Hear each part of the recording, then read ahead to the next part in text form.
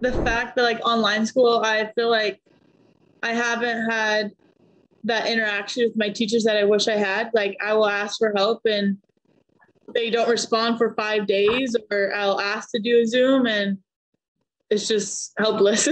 So it's super hard navigating through that. Are you on campus at all? So my quarter just started today and I have one in-person class. Do you have any advice to other people who are taking online courses? This is so like cliche to say, but do not procrastinate because it won't get you anywhere. I would say do not wait till 11 o'clock at night to do your assignment that's due at 11:59. And if you have an essay to do it the day that you get it assigned. If it's 6 pages, because it's not fun doing it the last day.